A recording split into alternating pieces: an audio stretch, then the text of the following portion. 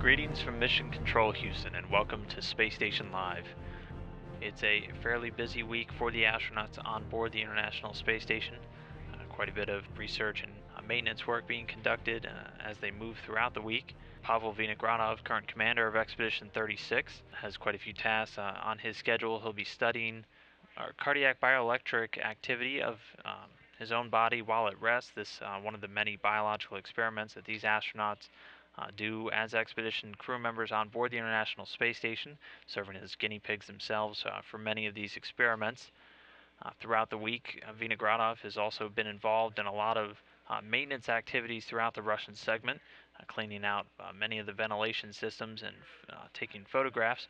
He'll also be replacing quite a few of the fan screens inside of this ventilation system, and also doing some inspection and photography of the windows inside of the Zvezda service module. He'll be sending these photos down to the ground to Russian controllers in Koryov, just outside of Moscow, as they continue to take a look at the windows, just always checking for any possible imperfections or damage from potential micrometeoroids. He'll also be doing some more work inside of the Russian segment, replacing some directional airflow sensors.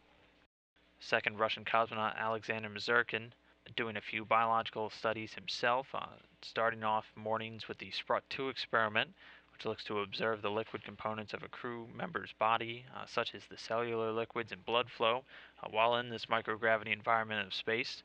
His task list is also loaded throughout the week with a lot of experiment work, beginning to set up the Molniya Gamma experiment, which will look at gamma radiation splashes and optical radiation during terrestrial lightning and thunderstorm conditions, using 3 sensors. This is an external payload attached to the outboard section of the Russian segment on board the International Space Station. He'll also be taking a few measurements from the Russian Matryoshka experiment. This is a upper torso mannequin-sized doll on board the station with a number of dosimeters placed throughout it that serves as a radiation monitoring device, giving information to teams down on the ground just how much radiation these astronauts are being exposed to during their expedition space flights.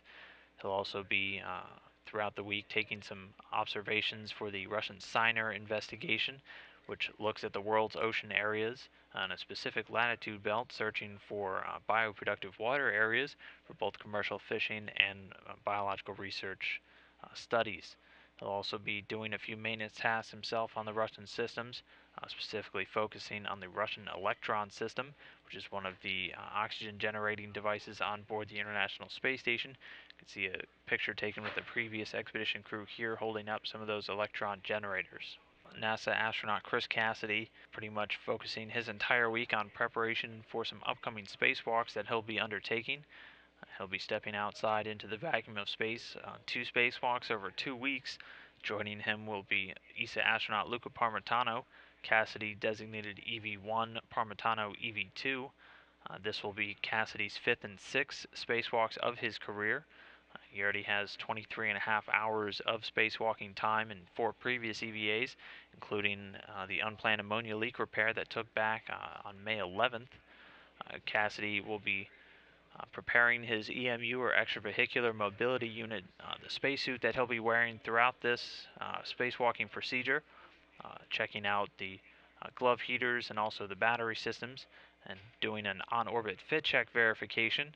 He'll be joining that fit check verification by Parmitano and fellow NASA astronaut Karen Nyberg.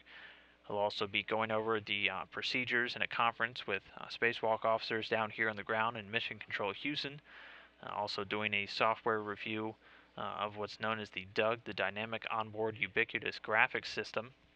Aside from all of this EVA preparation throughout the week and over the weekend, Chris Cassidy will also be doing quite a few experimental works. He'll be working with the binary colloidal alloy tests, preparing a few samples for installation in this experiment, also known as BCAT for short. This experiment looks to document the formation of crystals from microscopic spheres known as colloids while they're suspended in a liquid in microgravity. He'll also be conducting his own monthly periodic fitness evaluation, which will be performed on the CVIS, one of the exercise devices on board the International Space Station. Also, Chris Cassidy will be getting in some more time throughout the week on the Spheres experiment, spheres standing for the synchronized positioned hold, engage, reorient experimental satellites. They're these small self-contained bowling ball-sized objects which are used for a number of different exciting experiments, including formation flying and the development of algorithms by students and teams from schools across the country. They get a chance to follow along with the expedition astronauts, watching as these satellites conduct various flying maneuvers such as rendezvous and docking, and also, again, that formation flying. So Cassidy doing a few spheres test runs throughout the week. Moving on, our third Russian cosmonaut, Fyodor Yurchikhin, one of the newer members on board the International Space Station. Quite a bit of maintenance work on his task list over the week inside of the Russian segment. He'll be installing 2 adjustable length hoses inside of the Russian gas liquid mixture filter. Also taking some time to conduct the Russian bar experiment, which looks to develop various methods for detecting depressurization in any of the modules on the Russian segment. He'll be working that in tandem with controllers down on the ground, which will be simulating a number of different test runs for him. We'll also have some standard software loading activities on some of the Russian laptops, just doing a few updates to some of their controlling systems. Also getting his hands on some of the experiment work on the Russian segment. He'll be working with the Russian identification experiment. That's an ongoing investigation looking into the various dynamic loads that the International Space Station's Russian segment structure is subjected to during different dynamic operations.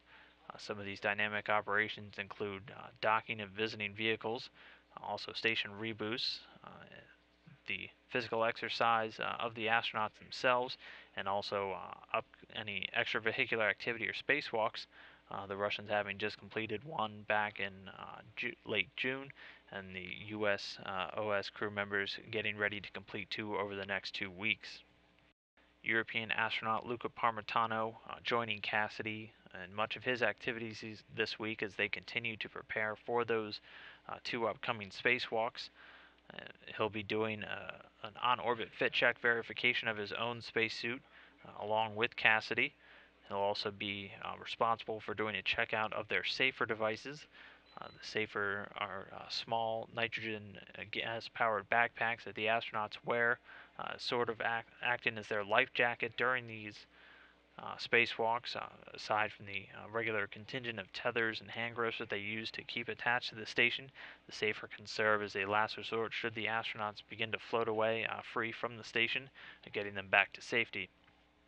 Parmitano also scheduled to do his own monthly periodic fitness evaluation, also on that SEVIS device, and then doing some pretty major maintenance tasks on board the station for their various ECLS, or the environmental regeneration systems.